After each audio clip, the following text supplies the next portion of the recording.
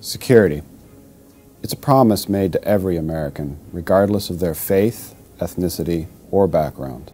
Our Constitution guarantees us all the right to life, liberty, and the pursuit of happiness, and we have laws in place to ensure that we are protected from anything that would threaten that.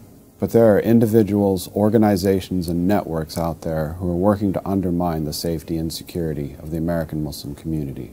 They are well-funded, well-equipped, and hell-bent on making sure that Muslim life in America does not flourish. The Islamophobia Network, a well-funded web of organizations and individuals, works to promote discrimination, prejudice, and intolerance toward our community. Should America fear Islam, and why? Well, Islamic jihadis point free. They used to operate without much public scrutiny. They were able to pass themselves off as experts to local, state, and federal officials. And they were able to control narratives about Muslims both in the public sphere and in the media. That was until CAIR began exposing them. We're here today to release our first annual Islamophobia report.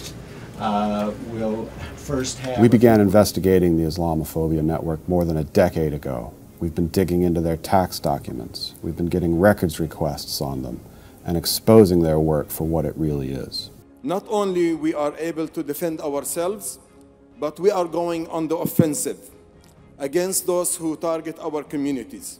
Last year, we issued Islamophobia in the Mainstream, a report that details how $106 million was funneled into 26 Islamophobia network groups over a period of 3 years.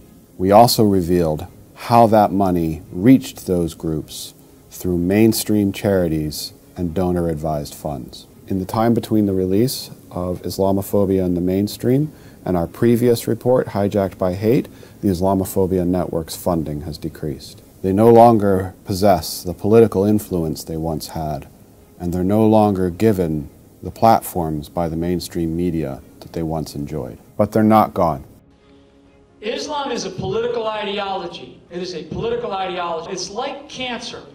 These groups are still out there, and they're working around the clock to harm our community and you. Austin police are investigating a disturbing incident at a local mosque this weekend. This pig's head. In Washington, the Council on American Islamic Relations now calling for an investigation after police say someone... So mapping, studying, analyzing the threat is very important. It is scientific work, it is professional work, and the community needs to invest in this work. With your support, we can continue exposing the spreaders of hate, ensure security for American Muslims, and secure the benefits of faith and democracy for our community.